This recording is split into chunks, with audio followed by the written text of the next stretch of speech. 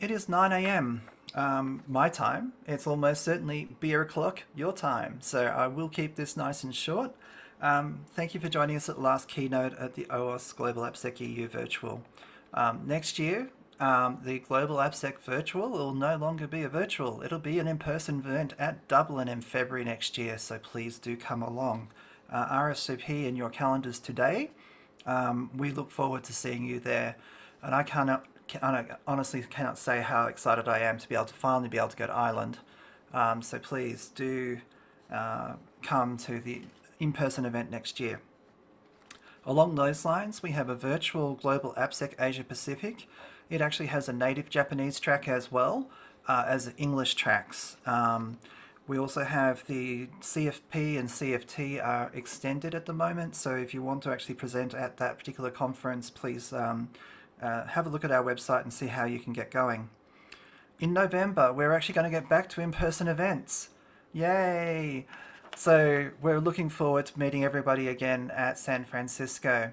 We will try our very hardest to make sure that as many of the keynotes and primary tracks will be, let me just turn the sound down there, will be broadcast for a hybrid, but in person is way to go.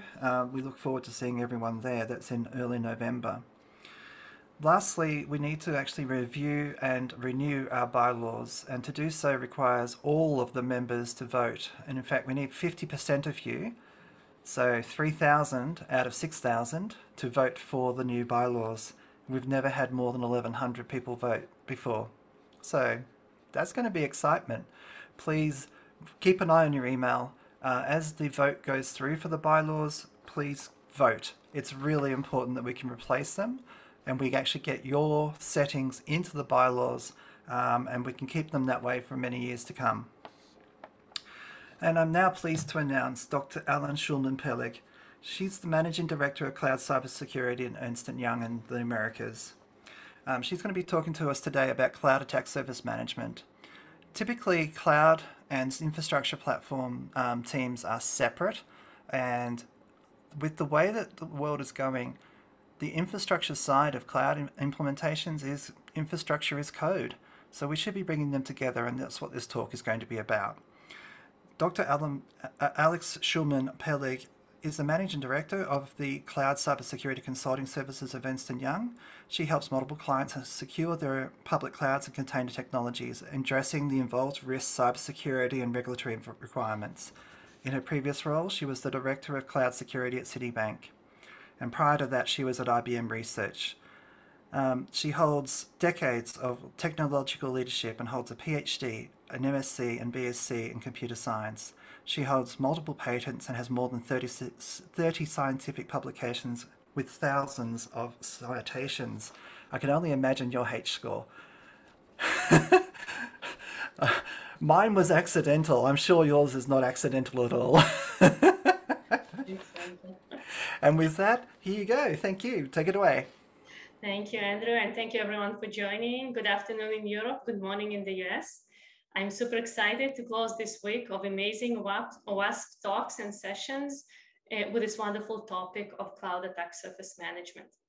And today we'll talk about how to manage the attack vectors that we're seeing in the cloud and how they are changing our cybersecurity posture and practices, and what CISOs should be doing to protect their organizations against these new attack vectors. First, let me start with a disclaimer that everything that I will be presenting is based on my 14 years of experience in cloud security and not necessarily represent the views of everyone in my organization. During the talk, we'll go through the following. First, we'll start with what are cloud attack vectors? Why cloud is different from what we know in our traditional environments. Then we'll take several examples and we'll analyze deeper. What are the attack vectors? Who is responsible for them? And what are the techniques that we're seeing from the application security standpoint, which means how can someone exploit these environments? Then we'll go to protection and prevention. What should we be doing? How can we mitigate these risks? What organizations should be doing to provide this holistic view over this attack surface? And then our last topic will be the CISO view. What should CISO be doing? How can CISO reduce the risk across all of the environments, both from the application and cloud security standpoints? So let's start with some definitions. What is attack surface? Attack surface is defined as a set of points on the boundary of a software system, its elements, or environments, where an attacker can try to enter, affect it, or extract data. In simple words, what are the entry points for an attacker to exploit our system? Then, what do we mean when we're saying when analyzing the attack surface? It is actually an assessment. It's an assessment of the exploitable vulnerabilities or weaknesses that can lead to a potential system compromise. Why cloud is different? Let's look at what we had in our traditional environments. In our data centers, we had infrastructures and platforms that were provisioned by dedicated, skilled system administrators.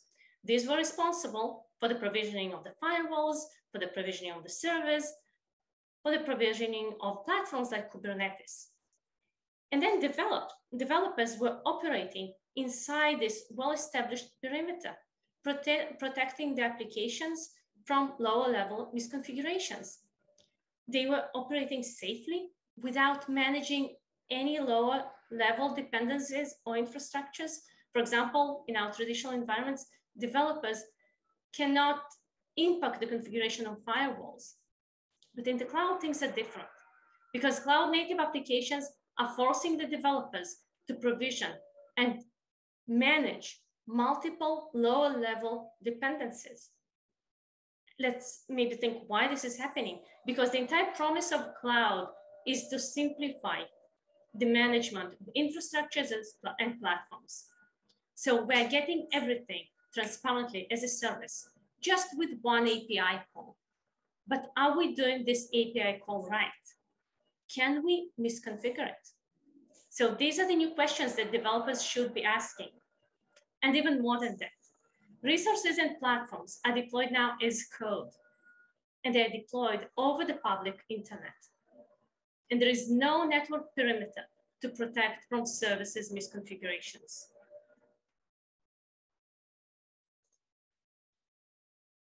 Now let's analyze, let's take some examples and go deeper in what we can see.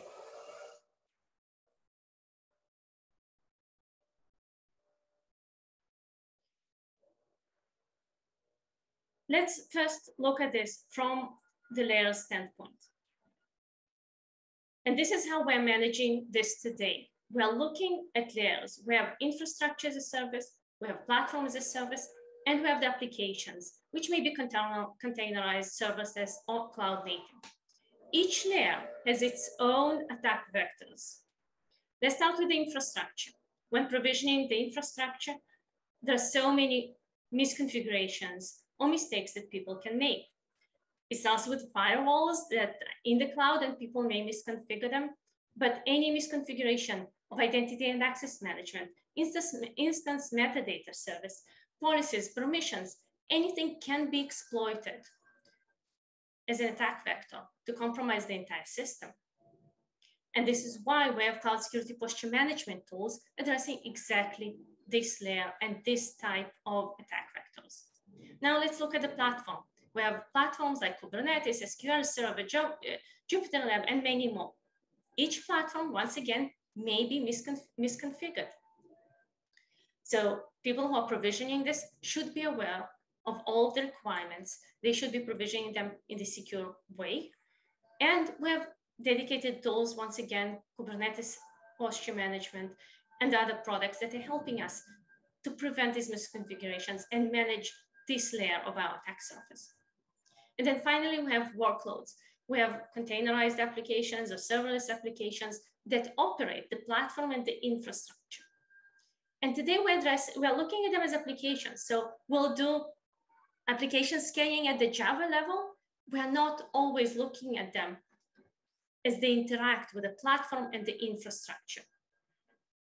So what is happening today? They're being scanned for vulnerabilities. They're scanned for supply chain.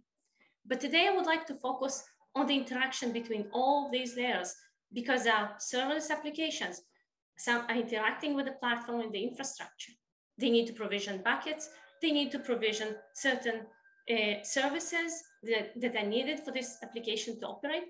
And this is what we call cloud native, because in cloud native, applications are using and benefiting from the wonderful services and the transparency of using them in the cloud. But these are also the new risks that we should be considering. So today we'll look at the interaction between the layers. And let's start with who's responsible for what. And let's look at the attack surface from the standpoint of who is responsible for this part of the attack surface, how it is being managed today, and how can we do better by combining all these roles, responsibilities, and layers. So most of you are familiar with what is called the shared responsibility model that was announced by cloud service providers.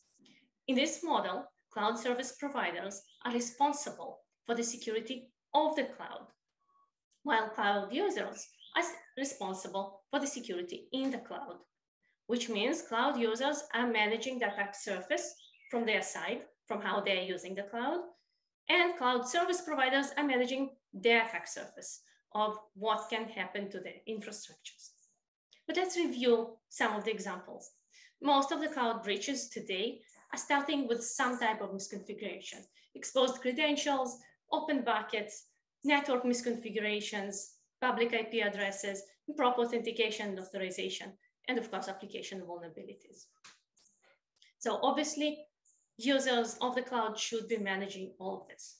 But are they influenced by other things as well? Let's look at several examples. So first, there is the supply chain, these packages that everyone is using. Application developers are using them, and cloud providers are using them.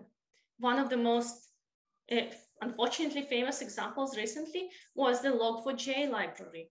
This is the Java library that was vulnerable, and the vulnerability is called Log4j.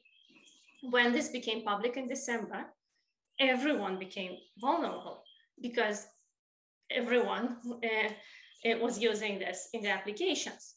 So for the cloud users, they had to quickly patch their part, right, where their applications are using this library.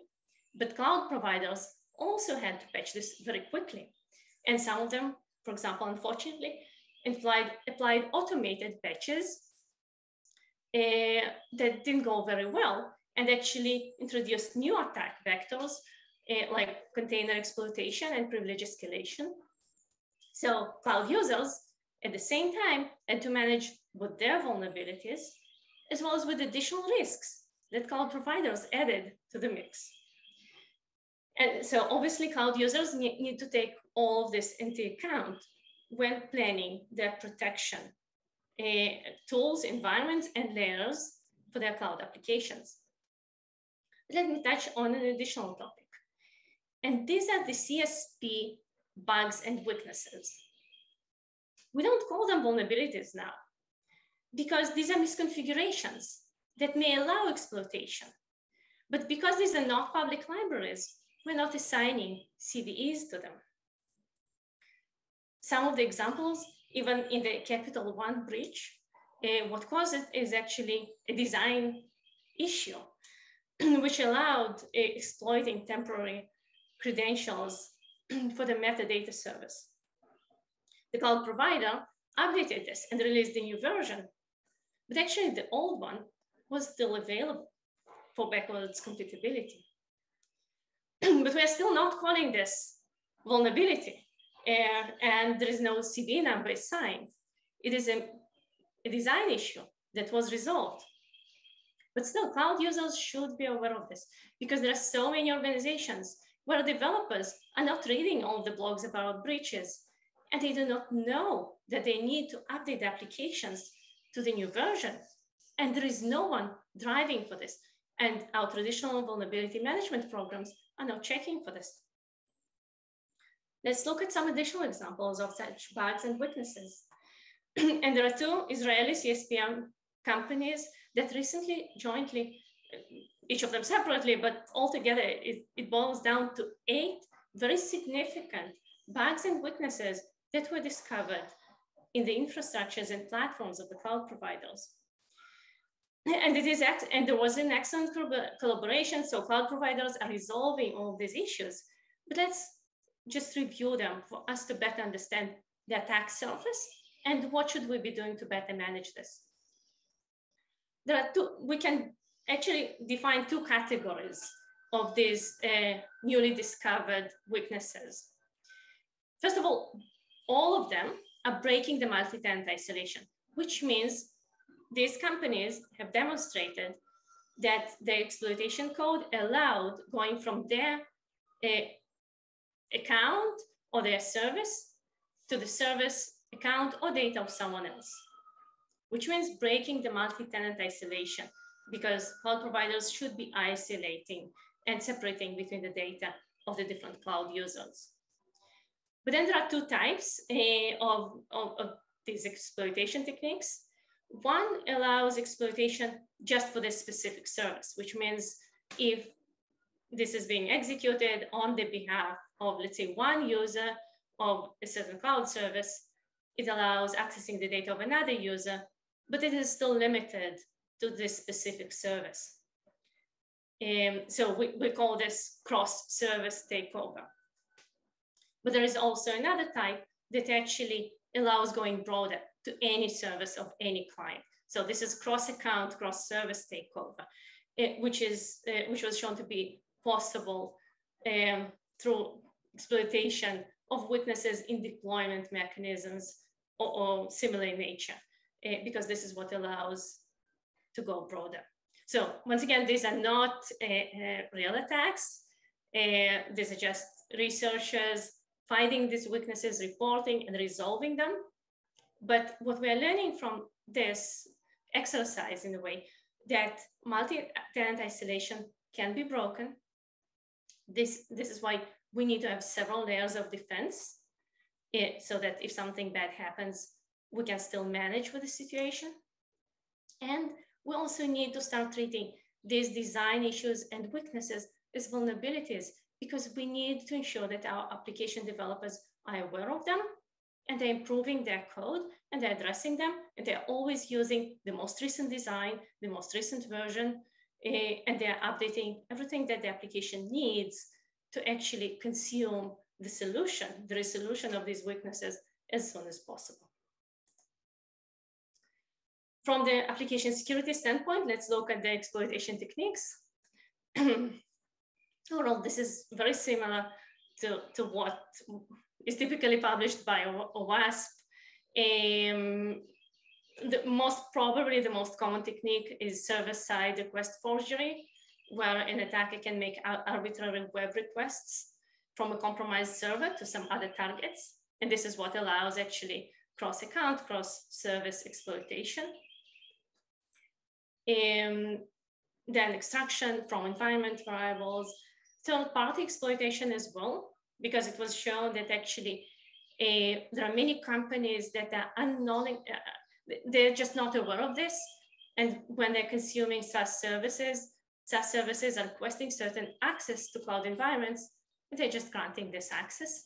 So these overprivileged SaaS services is another attack vector that we've seen.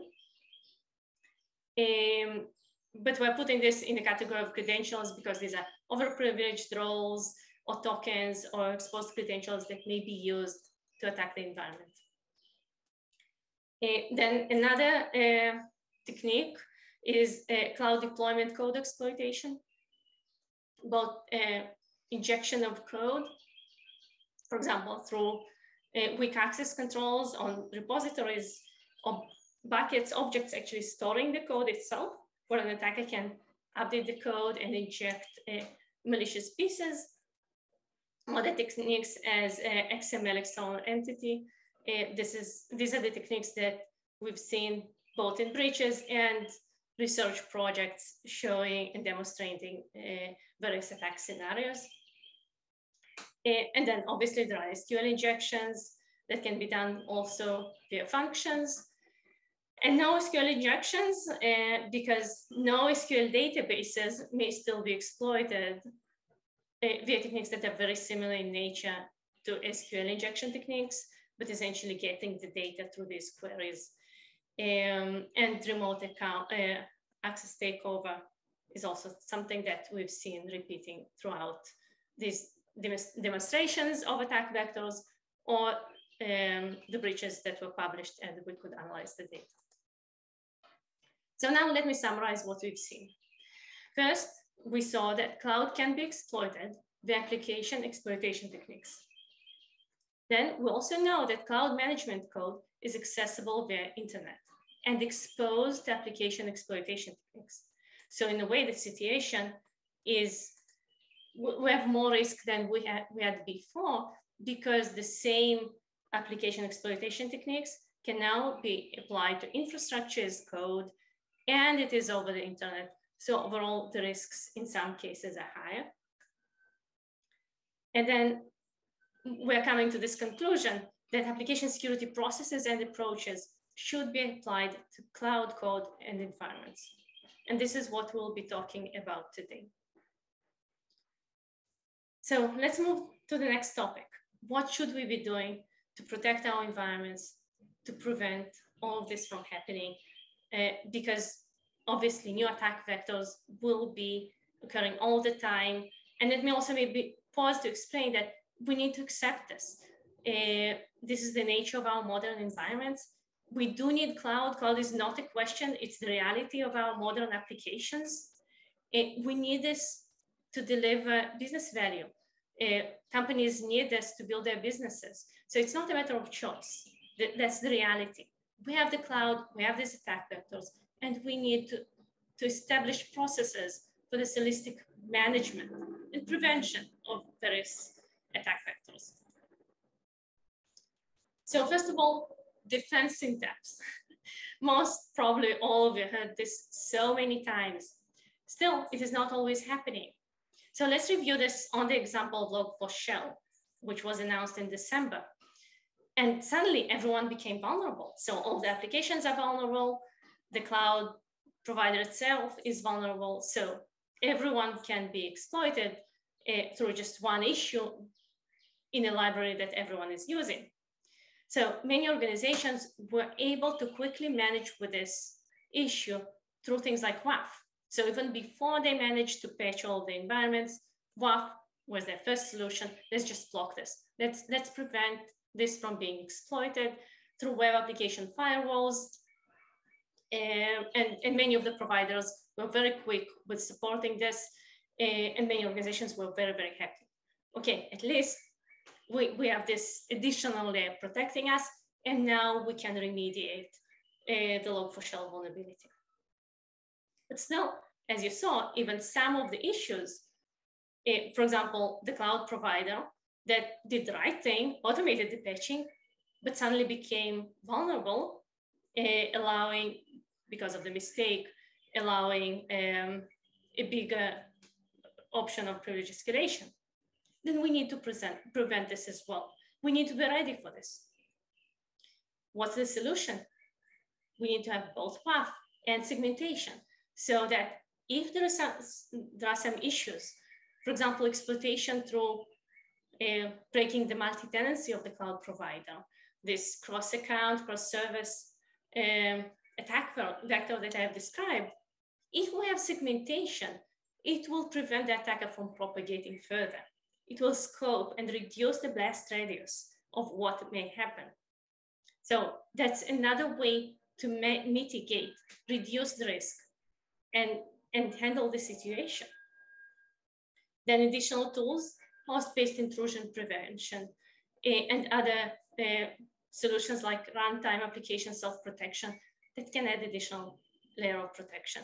And there are always new and emerging technologies adding more and more layers. And it is important to emphasize, yes, it is important to have layers of defense. We cannot rely just on one tool, just on one provider. And it is this layered approach that will help us to manage with what we discussed before. But then there is also cloud native, because look at the cloud native system as ecosystem in itself, where applications are using multiple services, as mentioned, containerized, serverless. So this this mix of application and underlying platform and services from the cloud provider. And we need to properly manage and control this. So these are the 3 points that we've seen as the most critical ones to actually reduce the risk. First, use policies, code, and have processes to harden all these environments, put guardrails and patterns, helping application developers to be more secure. Don't rely just on application developers. Give them these patterns and give these guardrails that will protect them from making mistakes and misconfigurations. And still be ready to respond. The cyber response piece is very critical. What happens if a certain weakness, bug, or vulnerability is being exploited? How should we respond to this? So now let's go deeper into all of these aspects, and we'll see some examples.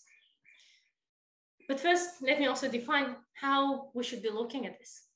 Let's think of ourselves as CISOs.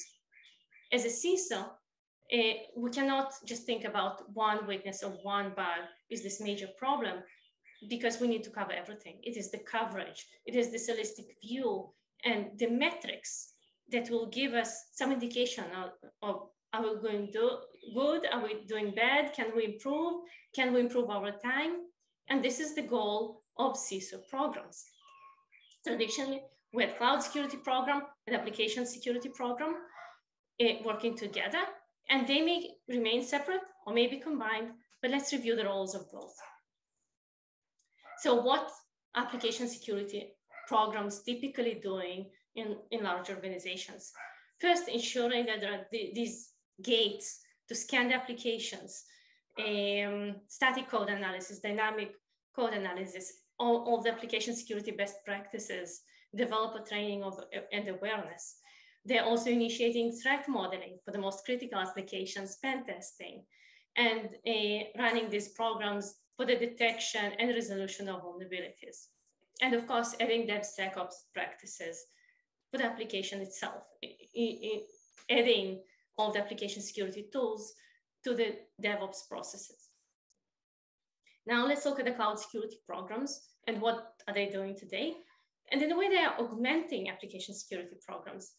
They're very similar in nature typically, but instead of, for example, scanning the Java application, they're scanning infrastructure as code that is managing the cloud environments.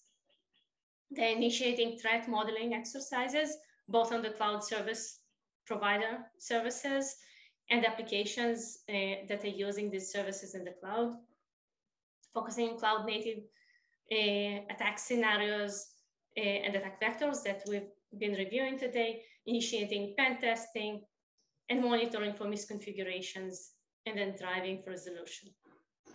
And of course, doing this developer training, but cloud native developer training is slightly different from traditional developer training. So cloud security programs today are building exactly this. What should developers know in addition to what they know today? They need to learn how to securely operate cloud. When the application is using the underlying cloud platforms and services, what are the risks and what should application developers be aware of? So all of these are on the agenda of cloud security programs. And these programs may remain separate or may be combined, but there is a need to cover for all of these aspects. Let's review this. This graph actually shows the life cycle of such a program. And let me explain this on the example of a cloud security program. Typically, many CISOs are initiating this. Please come and check how we're doing. What is our cloud security posture? What is the amount of misconfigurations, vulnerabilities that we have in the cloud, and help us to analyze our attack vectors. So when we're coming to do these assessments, typically we're expanding the visibility, bringing more tools or adding more policies to get visibility into the environments. And then typically we'll see more. So you will see this, what you can see in this graph is the y-axis. These are the findings. So typically, if we initiate additional search, additional tools for visibility, mapping of misconfigurations, we'll see more. But the secret is actually how to resolve them and how to keep everything green and secure over time. Let me give you some examples. In almost every case, we can see that, for example, instances are not properly encrypted. That's a very common mistake of application developers.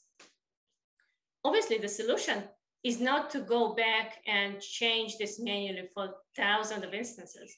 The solution is go back and remediate the deployment code.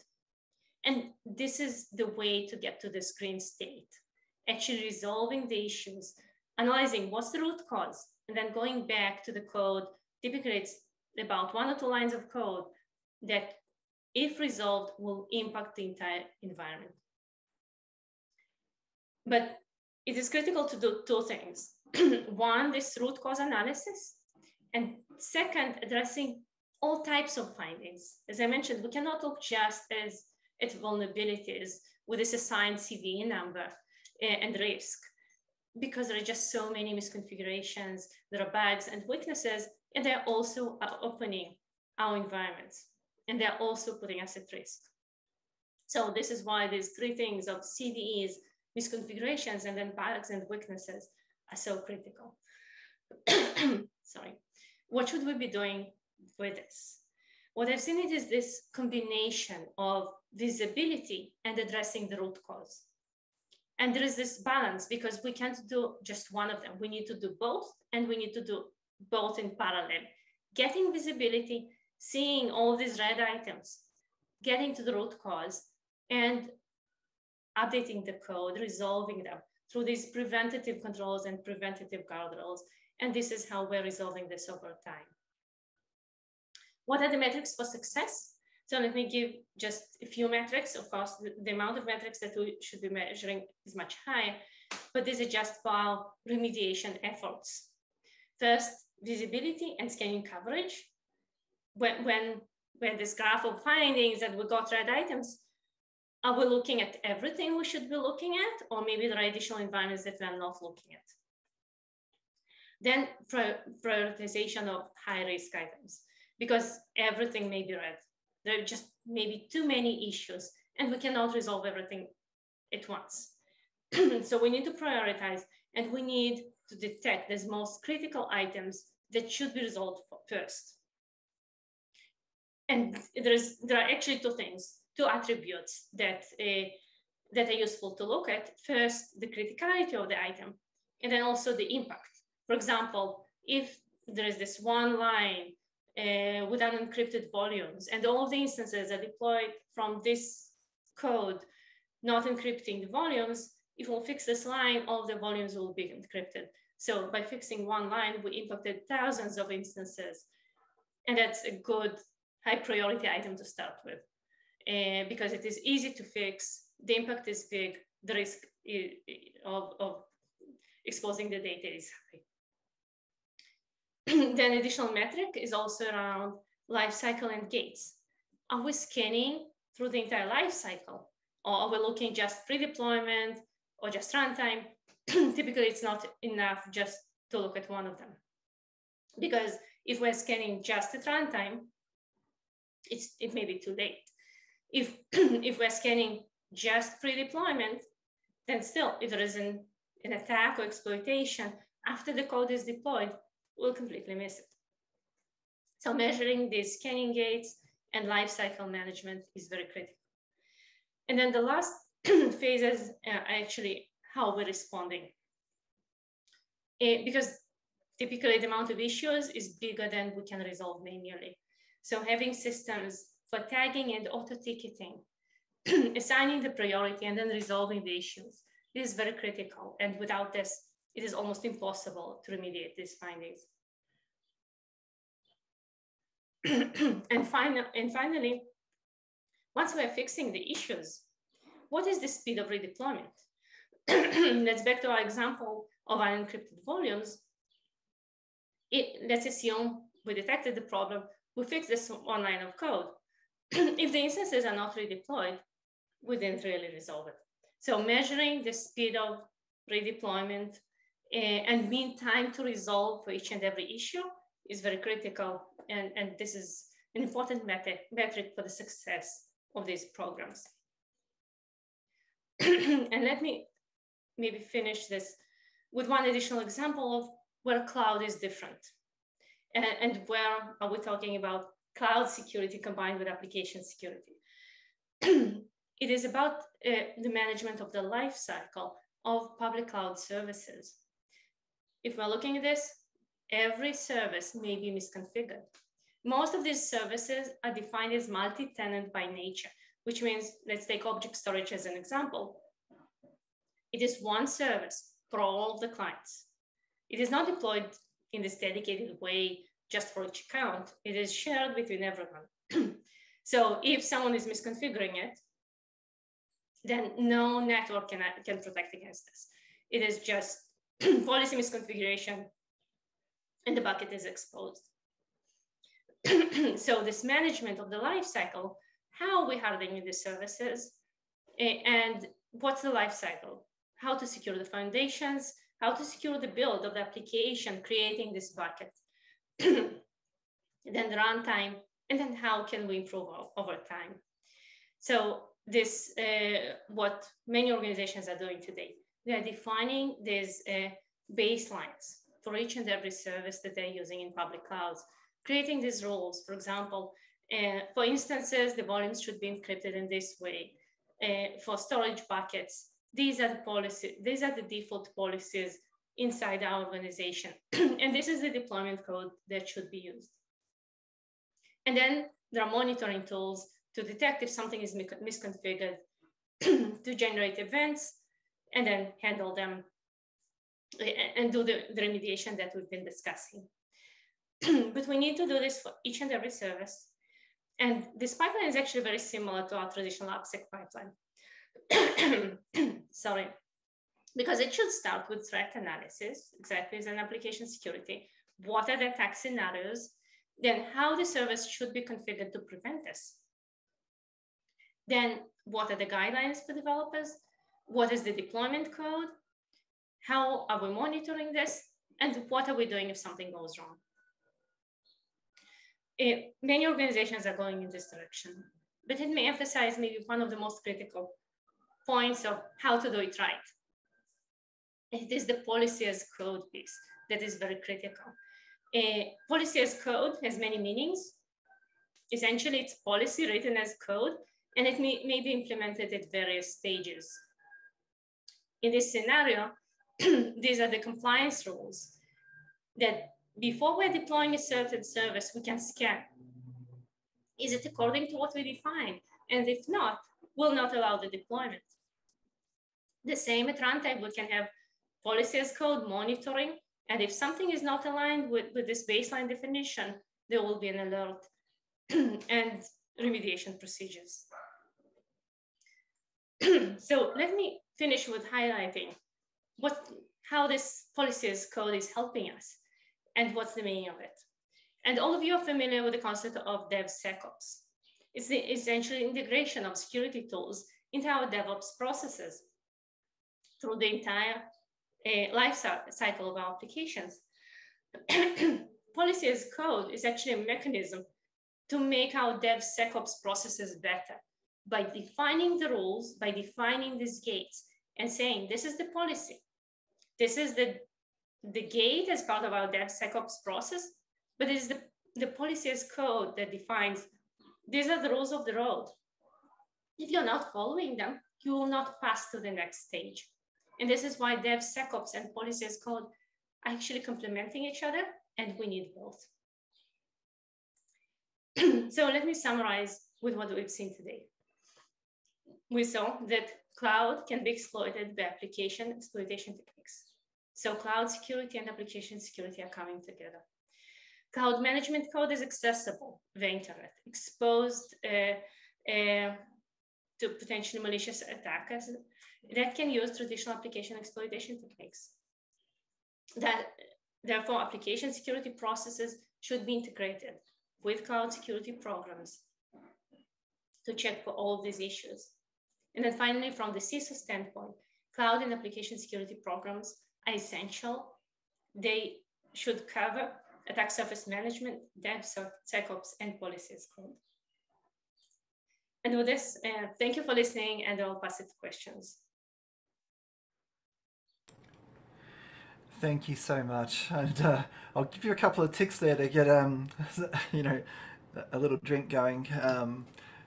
Okay, we do have a number of questions. So the Dorothy Dixer, which is what we call a question that we've asked ourselves, um, there's actually four of them that aren't, that come from the audience. So the first question with 4 votes is, what are the recommended tools for CSP threat modeling?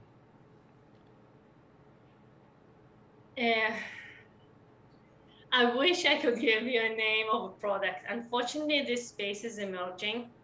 Most of the threat modeling methodologies were developed a very application security centric.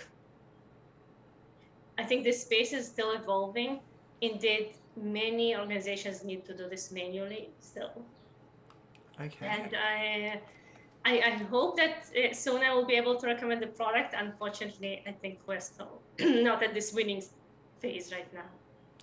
But would love to continue for, if any of you will hear about these technologies, please share with the rest of the group today. Yeah, I mean, we're an open source organization. If there's a person in the audience who wants to get going on such a tool, we actually do have a tool called Threat Dragon. We also have tools called the folks who do iris risk through Stephen DeVries and others. You may want to just have a look at those and see if we can extend them to include CSP threat modeling. Obviously, the Microsoft threat modeling tool exists as well, but if you are interested in doing this work, it doesn't have to be a commercial tool, and I think realistically our goal is to help developers all over the world. So if this question had the most number of votes, so there was obviously an interest. If you are interested, please do contact Harold Blankenship, who's the Technology and Projects Director, and let's see if we can get some improvements going. Okay. Yes, thank you. We would love to continue to be part of this forum, and indeed, there are many improvements that we have solid foundations in threat modeling. So it's about taking this to the next level, and excellent question, and definitely a great initiative to push forward. Absolutely. Okay, so the next most popular question is, due to limited knowledge of cloud security, how to make sure developer or SB, I'm not too sure what SB is, but who manages who managed to do the right configuration. So I'm not too sure what they mean by SB, but I'm not sure. But anyway, how do we make sure that the right person has actually done the right configuration? Who manages it? Yes, so maybe just guessing, service, maybe SP's service provider. And parts of this, because indeed, if we're talking about our applications, let's say I have developed an application, I'm putting this into the cloud, I would use CSPM or other tools to actually check for misconfigurations and other things. But sometimes there are service providers and third parties that they're responsible for actually implementing this. And indeed, this is actually an excellent question, and many organizations are really worried about this because they're consuming software as SaaS. But actually, it's just another company, another service provider building these applications over public cloud services. And many clients of these service providers, they want to know that this application is secure and not exposed to the attack vectors that we've been discussing. So what is emerging right now still is a discussion. I still didn't see this fully forced, but this is something to discuss as part of the agreements with the service providers for them to bring these attestations. Some of the attestations are provided as part of SOC 2 processes or others, but they will not go very deep into these emerging attack scenarios and how to check them. So one option is to discuss this as part of the agreements with the service providers that they will be providing these more advanced attestations from more advanced tools, or agreeing to periodic audit processes so that the client will actually ask to periodically audit the service provider and check for these issues. So these are the solutions that I've seen in this space. Hopefully this answered the question. If not, then please add additional details and I will address. Sure. Okay, so the next question is, are you aware of any regulation or compliance standard that prevents using cloud and multi-tenant setup and requires a customer to have a dedicated hardware? And the example they give is PCI DSS, which I'm reasonably certain doesn't prevent that. But are you aware of any other standards or compliance requirements that require dedicated hardware? I think, honestly, I'm not a lawyer. I think there may be cases where this may be required for some specific use cases, some defense-related scenarios or things like that. It is, of course, it will be more secure. But I think also today, in many discussions about compliance, people understand that if they will be too strict in these requirements, they will be preventing innovation for many companies. So this is why there is this gentle balance, right? Can we actually say no to the cloud? Can we force people to say no to the cloud? Because in many cases, they don't have a choice. There are so many solutions that are available today only over cloud environments. Even if we're thinking about blockchain or other applications, many of them are available only over the cloud. So organizations that need to integrate this, they're actually forced to go into the cloud. But this question, I think it will apply. Certain organizations, yes, may have these additional requirements based on their use cases. But these situations, I think, are just handled separately, and many organizations honestly are still very concerned to go to public clouds. So many organizations are still having data centers, not necessarily because regulators are saying you cannot do this, but they're concerned that if they will go, maybe they will not fully satisfy their part of the shared responsibility, or the cloud, the multi-tenant isolation may be broken, and then they will expose actually their clients. So there are organizations that are still concerned with this. Yeah, I mean, honestly, a lot of this stuff comes back to the people who believe that data has a special place on this planet instead of just an IP address. Ever since the 1960s and 1970s, where IBM were running LPARs for various clients, and that is the underpinning of the world financial system. This is a ridiculous question, but there are some ridiculous compliance requirements out there. So there are plenty of firms making a lot of money from people implementing these ridiculous requirements. It really should be about whether or not it's secure or not where it's located or whose other computer it's on. I think if most banks were required to host their own mainframes, particularly for BCP or DR purposes, they would fail this compliance check, and therefore it's a ridiculous compliance. I'm extraordinarily unimpressed with anybody who thinks along those lines, because it's not about security, it's about job security or making sure that someone gets paid, rather than uptime or security or some other non-functional requirement. I feel very passionately about this, and to me, I'd take tangible security over pretend hand-wavy security, Visio security every day of the week. Just because there's a dashed line somewhere that says this is our private virtual network, hackers don't care. They really don't. Anyway, let's just move on. As you can tell, I'm very biased against the actual question. Just for the record, I also am not aware of any regulations that do that. I'm sure there are some. This is the Dorothy Dixert. Have you got any examples of firms or organizations that have actually done this convergence, and what were the challenges or successes that that they had?